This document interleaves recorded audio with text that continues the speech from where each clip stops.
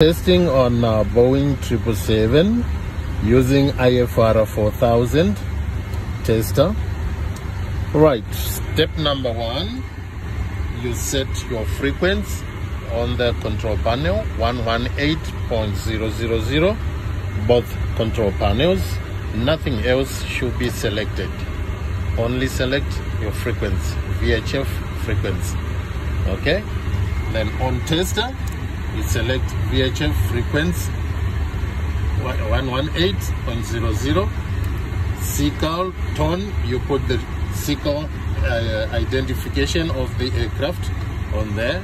Okay, then the frequency level, select -17.0, and the mode 80%, transmission mode continuous. Okay, once you're set, then you start. You see continuous SELCAL active.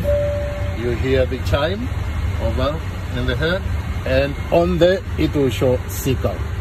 That's how you do the SELCAL test on a Boeing 777 using IFR4000.